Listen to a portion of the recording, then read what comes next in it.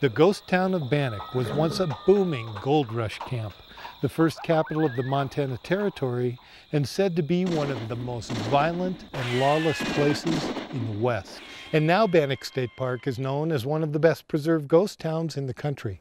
And it takes a lot of effort to keep these old buildings stabilized. The legislature in 2007 recognized the need to keep these buildings stabilized. The Mead Hotel is actually a core building to Bannack. The northwest corner started to slump. It puts a lot of stress on the building. Plaster has continually fallen off, and so we saw a need that this building had to be stabilized, bring that northwest corner back up level. That was done using these helical piers. In order for the construction company to install the helical piers, they needed to disturb the ground immediately adjacent to the mead.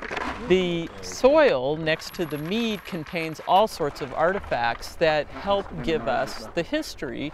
The buildings are one part of the historic record, but what's in the ground left behind by the residents of Bannack is a whole nother part of the story, and that's what archaeology can tell you. For the people who live and work around Bannack, this really isn't a ghost town, but more a living classroom with a window, or maybe a lot of windows, into Montana's rich and colorful history.